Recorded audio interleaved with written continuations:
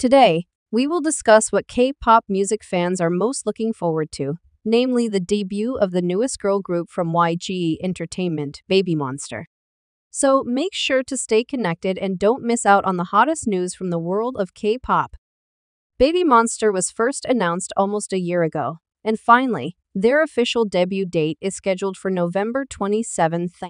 They have been in the spotlight since the beginning of the announcement, and fans can't wait to see their first appearance.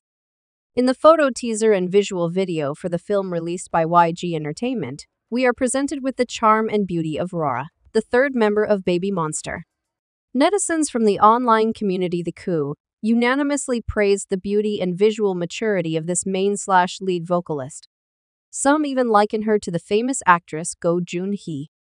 Rora's debut teaser managed to steal the attention of netizens with comments like, "Wow, she looks like Go Joon-hee.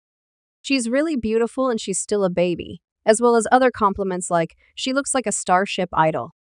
Oh, she's beautiful."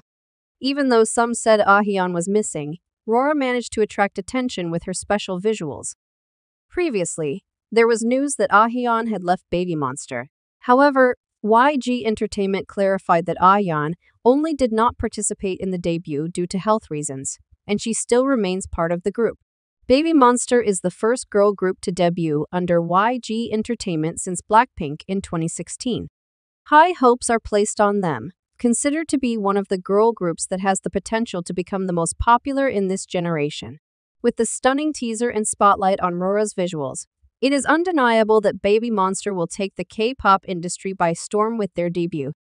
Make sure to mark November 27th on your calendar and witness this historic moment together.